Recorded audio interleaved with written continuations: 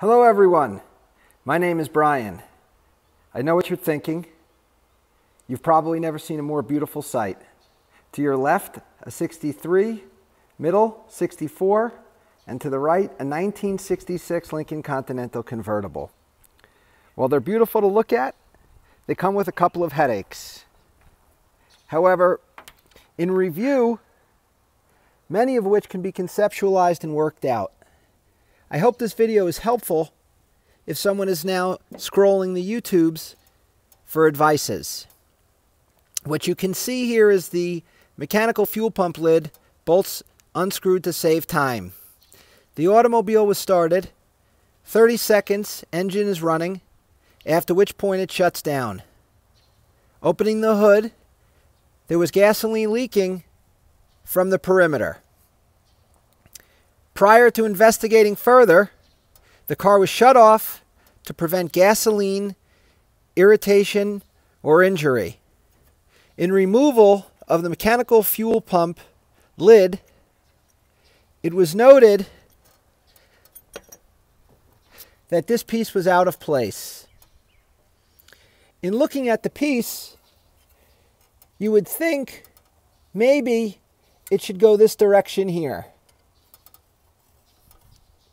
However, I was not certain.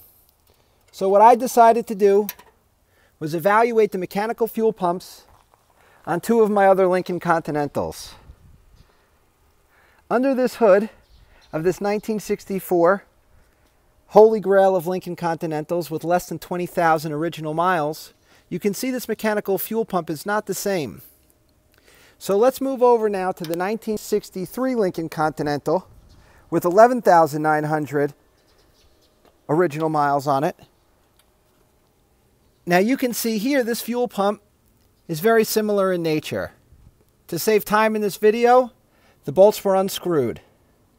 Lifting it up, we can see that in fact that piece should be inverted from my original assessment. Moving back over to the 1966 Lincoln Continental, my first love, we can now accurately and confidently replace this piece into its resting place. Gentle tap, no need to lock the plunger into place.